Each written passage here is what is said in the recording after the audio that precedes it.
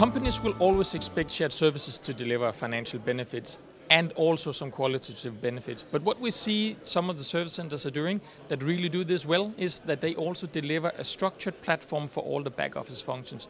So when the business wants to enter a new market, all the infrastructure to support that business move is provided by the service center, making it very easy for the business to actually grow and increase their business. Just focusing on their customers, on their marketing, and not considering how IT, HR, finance is going to work. That platform is an enabler for the business really to grow faster and easier.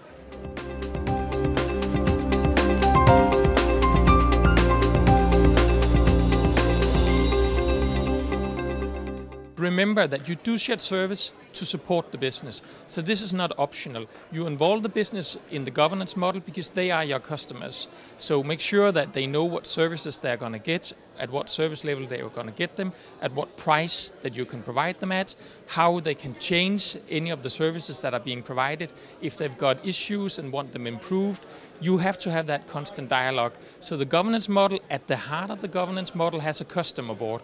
And it's in that customer board where you not only talk about daily operational tasks, but also more longer-term tasks on how to improve the service center.